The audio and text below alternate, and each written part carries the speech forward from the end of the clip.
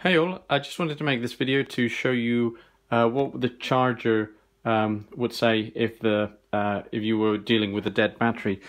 So this is a battery that's been dead for a while. I need to dispose of it, but I haven't had time to go to dispose of it properly.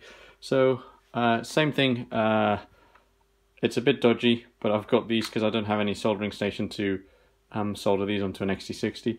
But essentially, yeah, positive connected to positive, negative connected to negative, and then if you go into here, you can go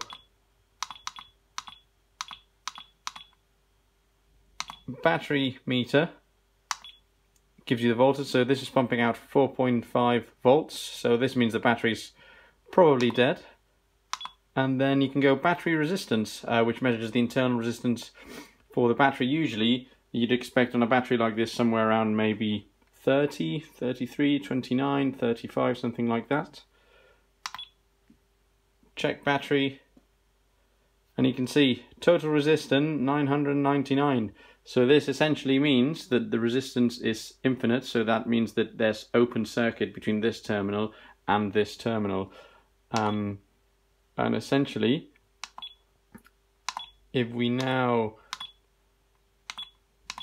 try to go to charge it,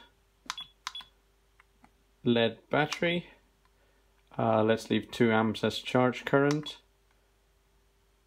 and it's a 6-cell battery, so it's a 12-volt battery,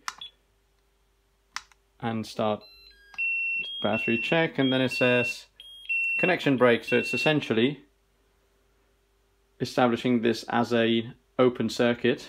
So this means that this battery is dead.